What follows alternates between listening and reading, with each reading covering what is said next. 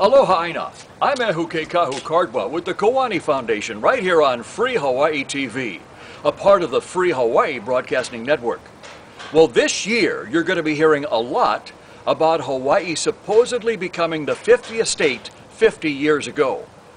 The U.S. wants you to believe Hawaiians overwhelmingly voted to become Americans in 1959. At least that's what the American history books say.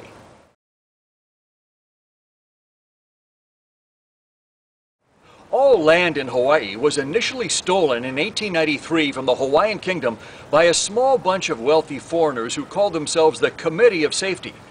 Then they tried to get Hawaii annexed to the U.S. by getting a treaty of annexation passed in the U.S. Senate. That, of course, failed when the Congress found out 98% of all Hawaiians alive at the time were 100% against it. So instead, they got the U.S. Congress to pass the Newlands Resolution to claim annexation of the Hawaiian Islands. But according to the U.S. Constitution itself, the only way foreign territory can be acquired is by treaty, not a resolution. So the Newlands Resolution is nothing more than a receipt for stolen property.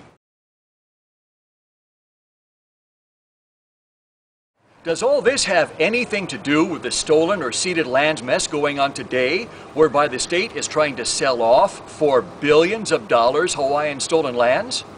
Just the other day, Hawaiian patriot Keanu Sai filed a complaint with the Bureau of Conveyances compelling them to produce documentation of any title transfer of these lands from the sovereign Hawaiian Kingdom to the state of Hawaii.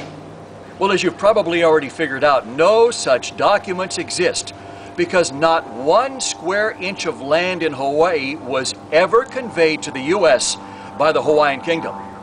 See, Linda Lingle, nor the Office of Hawaiian Affairs, or anyone in the fake state of Hawaii has authority to dispose of lands in Hawaii because it was stolen. I'm Ehukekahu Cardwell with the Kiwane Foundation here on Free Hawaii TV, saying stay tuned.